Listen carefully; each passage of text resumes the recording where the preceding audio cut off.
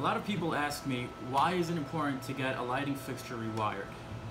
One reason, one answer. I'm sure there's plenty. This is the most important one.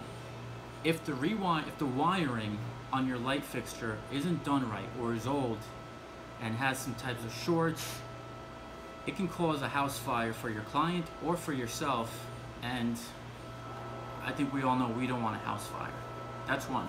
Two, why do you want to get rewired by someone who is UL certified and who could put a UL sticker on your lighting fixture if it passes a test? An electrician will not sign off on your house if a lighting fixture is not UL certified, because if there is a house fire, he is going to be held responsible. So he will not sign off on your house as far as the electrical components if it is not UL certified. And two, if a house fire is caused by a lighting fixture that was not UL certified, your insurance will not cover you.